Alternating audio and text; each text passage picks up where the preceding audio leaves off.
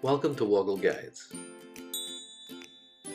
In this guide I'll explain how to download individual images or photographs you receive in Gmail to Google Photos. Let's get straight into it. So I'm logged into Google and in my Gmail inbox.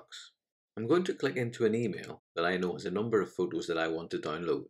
To download any attachment in Gmail, the first thing we need to do is move our mouse to the attachment to highlight it. When I highlight this photo, you'll see the name and size of the image is shown.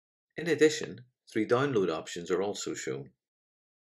The one on the left, called Download, allows you to save the attachment directly to your laptop or computer hard drive. The second option, called Add to Drive, allows you to save the photo to your Google Drive account. We're interested in the third option, however. As I scroll over that, you can see it says Save to Photos.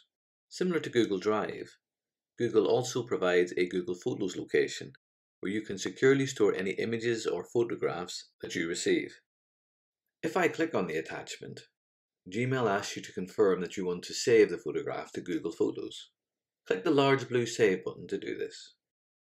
Gmail will then immediately save the image to Google Photos and confirms that it has been successfully added. If I click on the blue View link on the right, that opens your online Google Photos location in another tab of the web browser. In some cases, you may be asked to log in again before you see this page. The location for this page is shown at the bottom of the screen and in the description below. You can see that the images you have added are shown, and if you click on one of those, Google Photos opens a larger version of the image. I hope you found this Woggle guide useful and learned something new. If you have, please like or subscribe so that other users can find it too. Thanks for watching.